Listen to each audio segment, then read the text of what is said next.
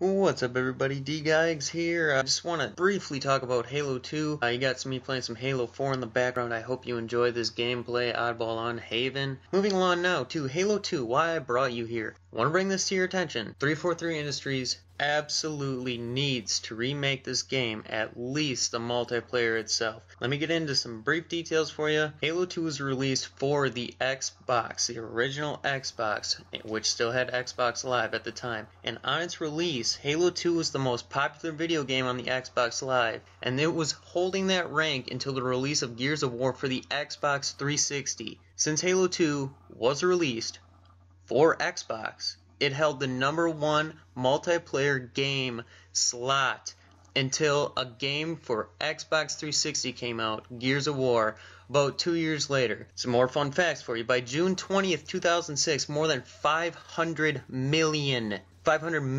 games of Halo 2 have been played, and more than 710 million hours have been spent playing it on Xbox Live. That's a lot of time wasted. By May 9th, 2007, this number had risen to more than 5 million unique players, which some people could have made second accounts, which I know I did, and I'm sure a whole bunch of other people did, but still. So we'll just chop that number a little bit. We'll just say about 4 million probably unique players, maybe 3.5, give or take. And Halo 2 is the best-selling first-generation Xbox game. Nothing will ever take that place, ever. Unfortunately, Halo 2 servers were discontinued April 2010, which I remember Bungie making it kind of a big deal, and they gave away some stuff to people that played Halo 2 on a gamer tag that they recently use now for Halo Reach. And some of the reasons that made Halo 2 such a great multiplayer game, is the best multiplayer game hands down. I will never forget the times that I had playing that game. Well, #1, Call of Duty wasn't really there to compete with it. Don't get me wrong, Call of Duty is a great game multiplayer wise. Halo 2 multiplayer is just nothing could compete to the level of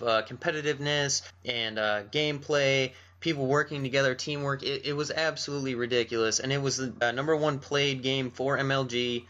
It was most popular, made their own playlist for it, and it was amazing. Some of the positive things: the competitive gameplay for Halo, off the chain. And what I'm talking about is the speed of the player movement, fast kill times, 4-shot kills, and some of the BXR glitches. Some of the negatives, which were illegal in MLG, was the super bounce, which I can kind of bounce that back and forth to being a positive, just because it's so fun to do, but it was illegal in MLG settings. And the noob combo, which absolutely ridiculous, and what I'm talking about is a charged plasma pistol shot. Its hit detection and its tracking was so ridiculous. You shoot out that charged plasma shot, switch to your battle rifle, 1-shot kill to the head. Kill time was ridiculous like that, with like a half a second depending how close you were. But the reason why I absolutely loved Halo 2's multiplayer, my main reason, is it was all about outclassing your opponent. Whoever was more skilled would win a BR battle 9 out of 10 times. Hands down, no questions asked. It was about the strafe, the jump, landing all 4 shots, getting the first shot off. And if somebody was better than you, they could easily turn around and land their 4 shots and move on. The BXR glitch, and if you don't know what that is it would be a melee, and then you press X, and then you press the right trigger immediately, hence BXR. And what it would do, it was melee, and then an automatic shot from your battle rifle, and it would be a kill if you hit him in the head. And it was like a shotgun basically. It was ridiculous. And if you didn't know how to do it, and you had to have proper timing, quad shotting, pressing RR or shoot,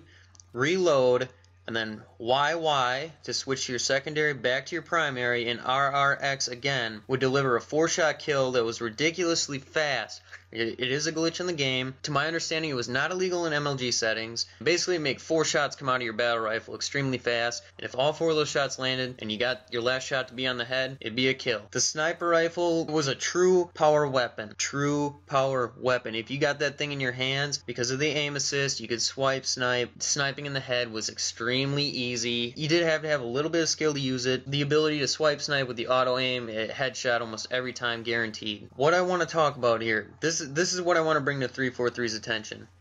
If they were to remake Halo 2 multiplayer and release it reform just like they did with Halo Combat Evolved. Take the exact same game coding and remodify it to a different engine, like similar to Halo 4's graphics engine, which I know can be done because looking back at Halo Combat Evolved, they used the same coding, and I could tell because some of the glitches in the campaign were the same, and I was absolutely furious that they took away the multiplayer and used like Reach engine, and it had the pistol, had bloom, hit accuracy wasn't the same.